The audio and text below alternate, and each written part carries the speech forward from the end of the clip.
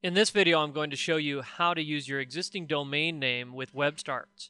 If you've registered your domain name with another company prior to using WebStarts, you will have to update your DNS or domain name server settings in order to make your domain name resolve properly with your newly built website at webstarts.com.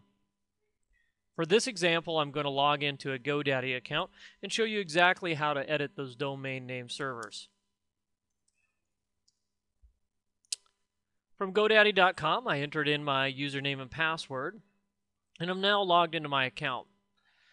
Go up to the Domains tab and click on the words My Domains.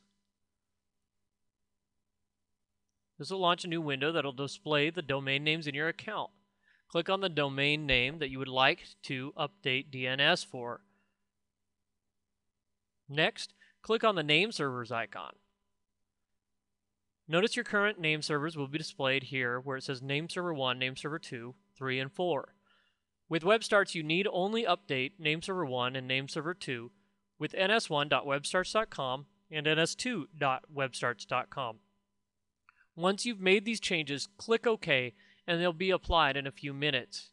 Your website should start resolving a short time later. And don't forget to visit webstarts.com to see more helpful videos like this and, of course, to build your very own free website.